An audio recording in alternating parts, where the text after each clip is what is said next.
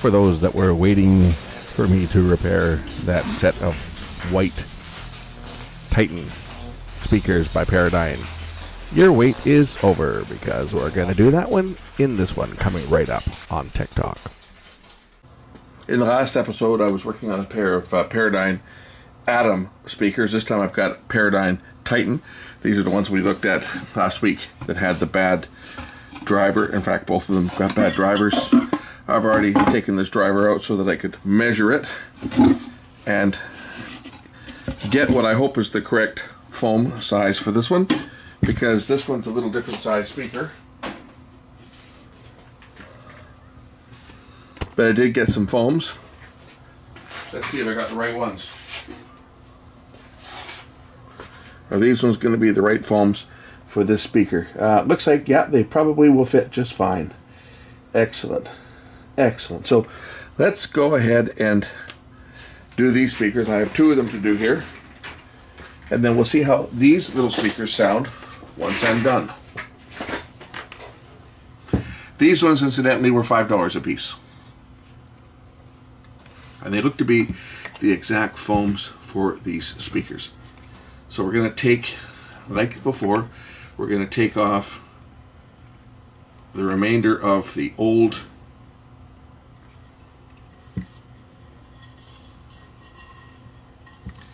foams. These ones actually come off quite easy because they're just glued down to paper. These ones actually had a paper gasket on them as well. So these ones might even repair faster than the others. I'm going to do them the same way. I'm going to use my 50 Hertz audio generator.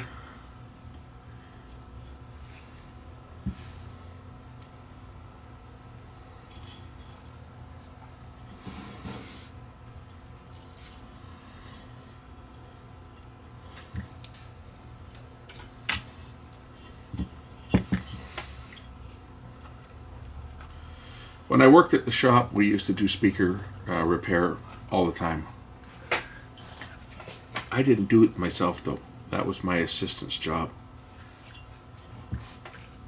I taught him how to do it, and he would do this stuff. And he enjoyed doing speakers. And we used to charge quite a bit. I think we were charging probably around $100 per speaker to do them. It was, you know, some, well, I mean, for some expensive speakers, if they were speakers that were $200 a set, we were probably charging, you know, upwards of $100 to redo both speakers. We certainly weren't doing it for free, that's for sure.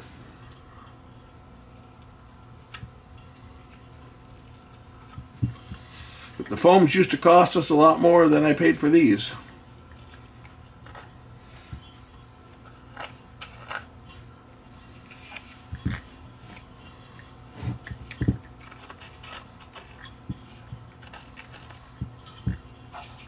These feel like they're polypropylene, which are better than paper speakers. You don't have to worry about them tearing quite as easy, but you got to be kind of careful when you do this that you don't tear the speaker, otherwise you're going to be looking for replacing the cone, and that's a little more pricey.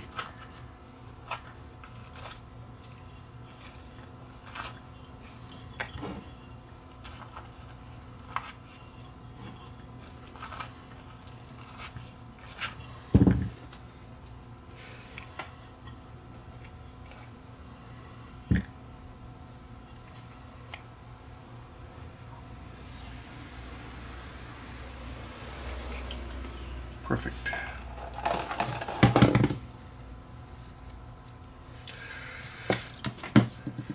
The glue is dried on my brush, so we'll just kind of fan the brush out again so that I can reuse it. The kit comes with two brushes, but I fully intend to use the same one until I can no longer use it anymore. This glue is also good for repairing cracks in the paper cone, like for old vintage radio speakers where the paper is actually cracking. You can paint over it with this and it will stop the paper from buzzing. It's really good glue.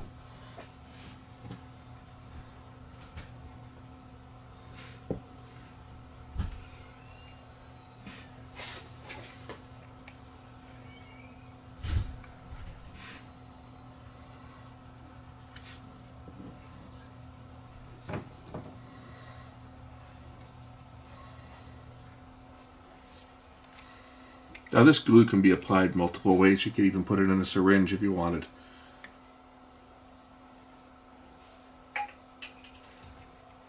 You can brush it on, roll it on, pour it on, use a syringe. It's not too critical how you apply it.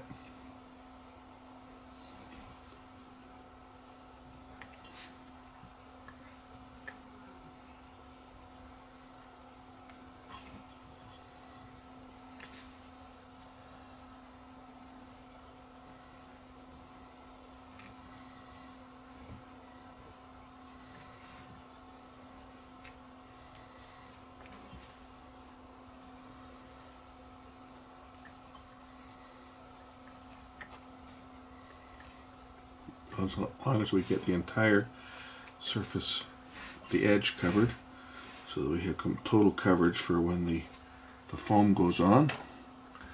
Then we can take the foam, make sure you got it the right way up, and kind of drop it in place, and then seat it to the actual speaker.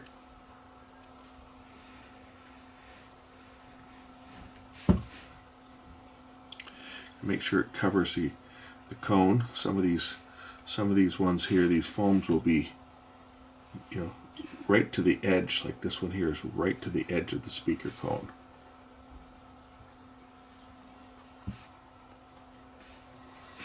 So we want to make sure that we get it all the way around so that it will glue down.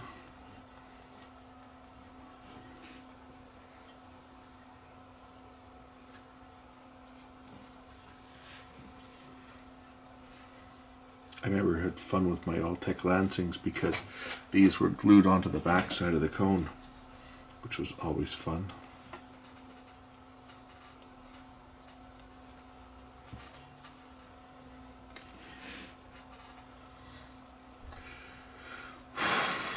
You can imagine getting these, gluing them to the back side. Don't know why they did it that way, but that's the way they were.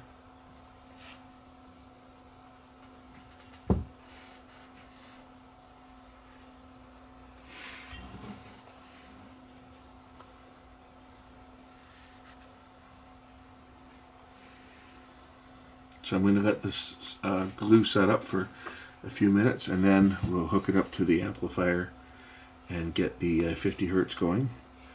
That'll center this, and then I can glue it down around the edges.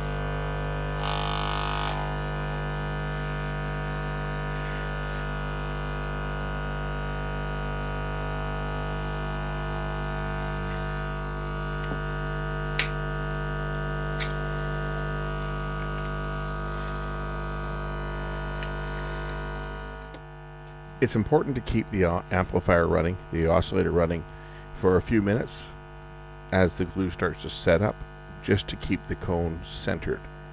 So this is what I'm doing, is I'm just making sure that it's glued down all the way around and the glue is starting to get tacky. Then I'll mount it back in the box and we'll do the other speaker. I won't show you the whole process of it because it's exactly the same. I will show you taking it out though, because these ones I had a bit of a headache getting the speakers out because of the way they were glued into the boxes. But we'll jump ahead, as you've now seen this one done. We'll jump ahead to the second speaker and then we'll take a listen to them. Speaker is seated back in the cabinet. This one was fun because I had to chip away some more of that glue in order to get the speaker to properly seat. And I got to get all the screws back in.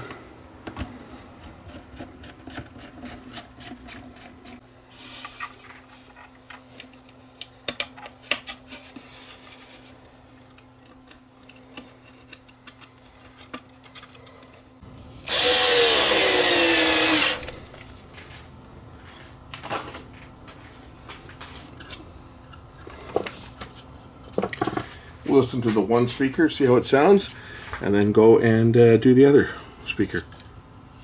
And then I'll have two sets of nice Paradyne speakers ready to hook up to something. I really like the binding posts on these ones. They're kind of cheap.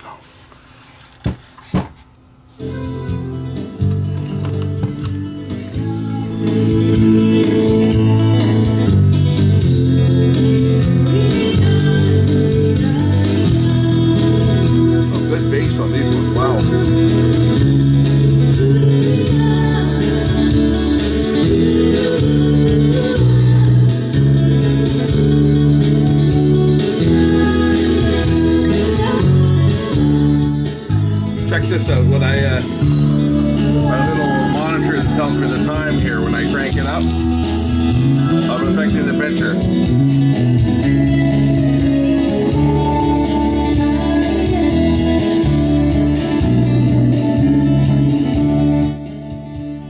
Vibration is affecting.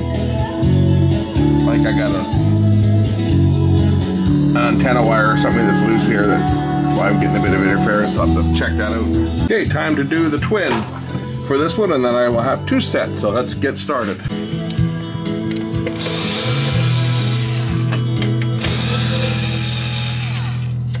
So remember, I scored these speakers for free. Like the other pair I got for free, and like the B&Ws that I still have to work on. I got these all for free. So my total investment to fix the other ones was about $5.60, and my investment to fix these ones was going to be $10.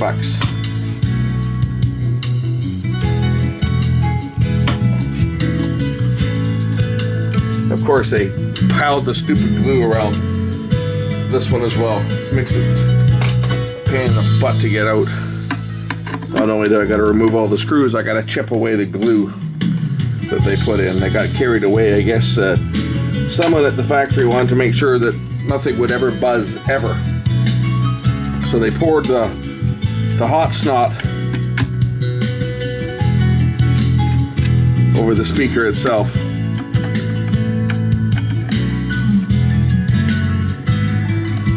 I don't think these screws have much meat into the wood. That's why they put the second screw in. They put the second screw in here to grab the lip, just to make sure that the speaker wasn't going to ever work its way loose. Because they knew that people use these speakers. These were real pounders, these speakers, and people tended to abuse them. So they wanted to make sure that they were never going to have a problem with the speaker itself coming loose.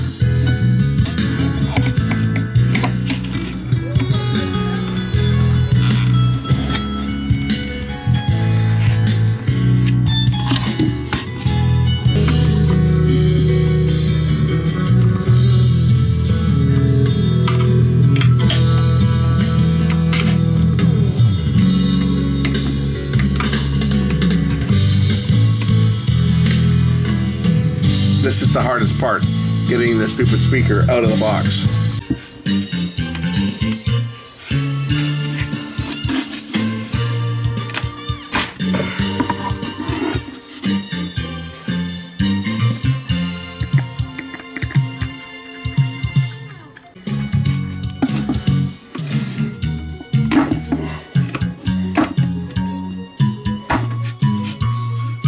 to get all this glue out from the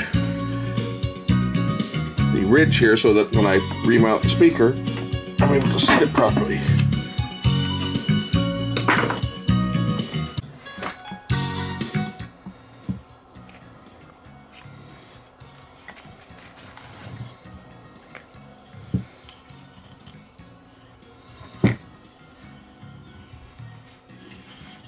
Not much left of this one.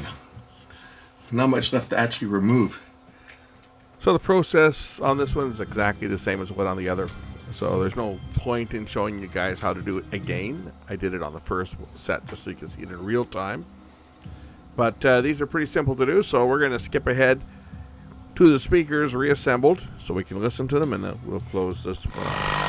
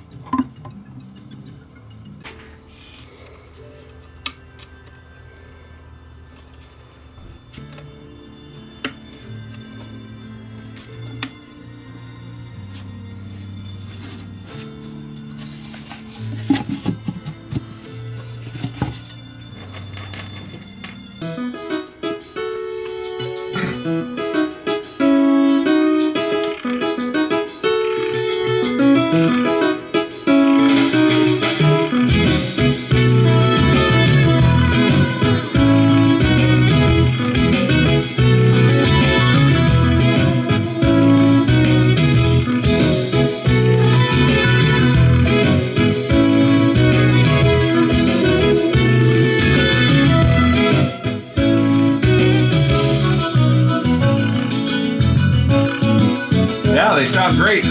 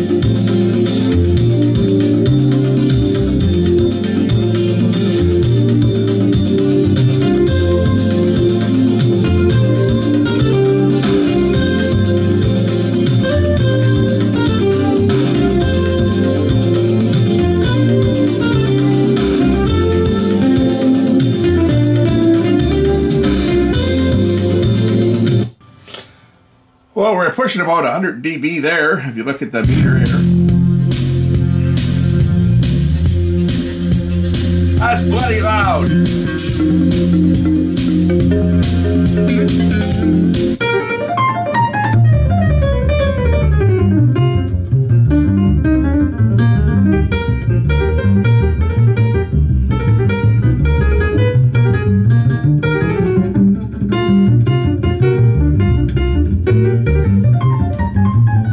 I should point out that the buzz you're hearing, if you're listening with headphones, that's actually the microphone on the camera being overloaded. I have these editing.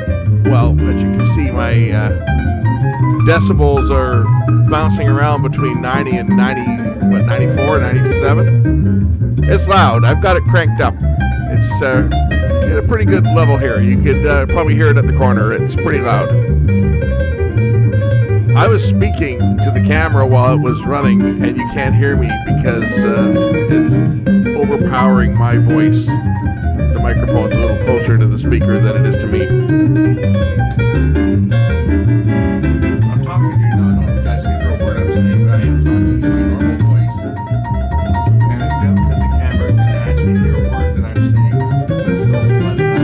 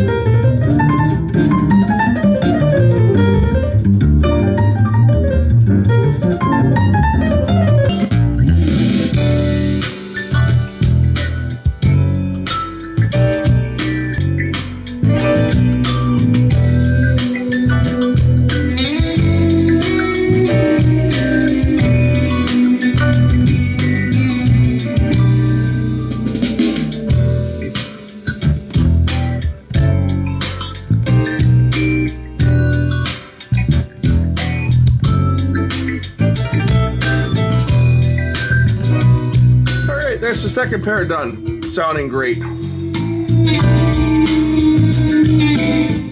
Thanks for watching. We'll catch you in the next one. Bye for now.